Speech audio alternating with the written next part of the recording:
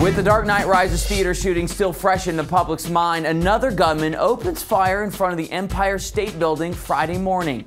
Hi everyone, I'm Brian Corsetti and HollywoodLife.com has all the details. On Friday morning, New York City was shocked when a man started shooting at innocent bystanders right outside the Empire State Building.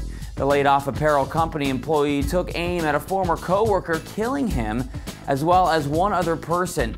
9 others were injured before NYPD ultimately ended the shooter's life. Now, celebs are taking to Twitter to express their concerns and sent out well wishes.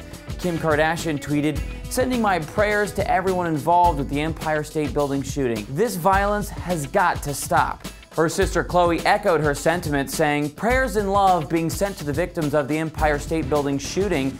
The violence has got to stop. Hashtag make a change." Oscar-nominated actress Anna Kendrick tweeted, "Awful, awful, awful. What's going on in the world? Be safe, New York." Glee star Harry Shum Jr. was equally shaken up, saying, "This is terrible news. Just heard about the shooting at the Empire State Building. My hearts go out to the victims and their families." And Jim Carey took this time to make a statement about gun control, tweeting, "No semi-auto guns. Every 2 weeks now, another mass shooting. America allowing this behavior is beneath us. Revise the Second Amendment."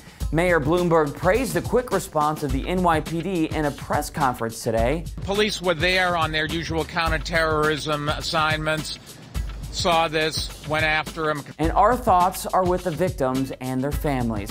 I'm Brian Corsetti. Thanks for watching. For the latest Hollywood news, check out HollywoodLife.com and subscribe to ENTV for all your entertainment news first.